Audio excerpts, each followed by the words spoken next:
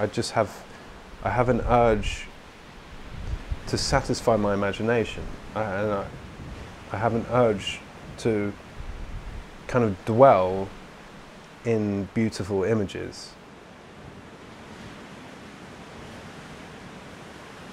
And the best way I have found to do that is to make music.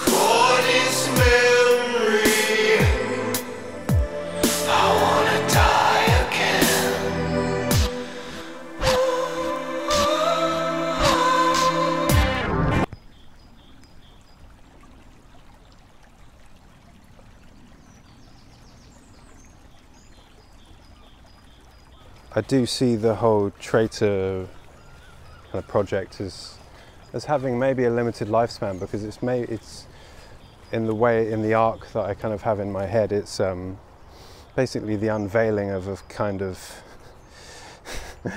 creature that's in myself, that is the kind of primal, elementary essence of my kind of animal energy, basically.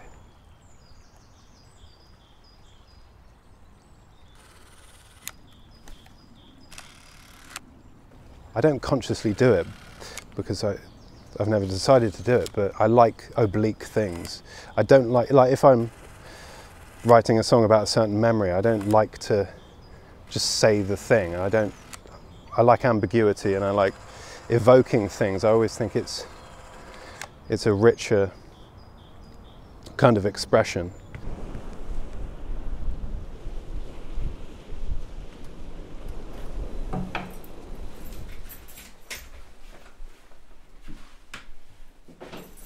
To be an artist is lots of the time just absurd. You're dealing with unreality all of the time. You're not dealing with real life, or you're trying to evoke real life, but it's not real. None of it's real.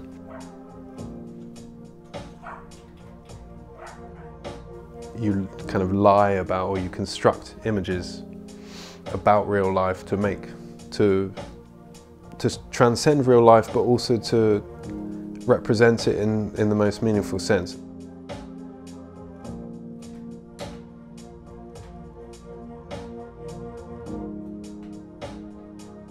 The kind of urge it satisfies in me is like a circular one, in that it just satisfies the urge I have to feel the things I've made making music in the past. Yes. So it becomes a kind of, in that narrow sense, it satisfies that urge, but in the wider sense, it satisfies my imagination and my body. It satisfies everything.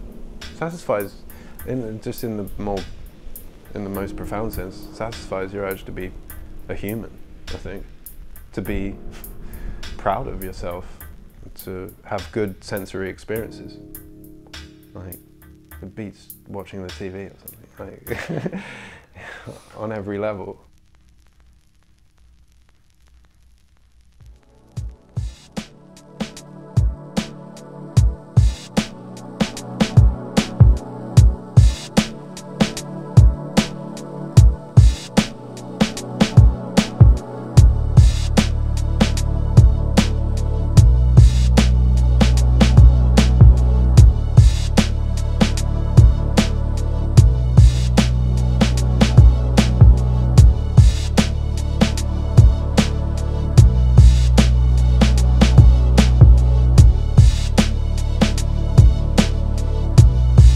When it's good, it should open up another world for you.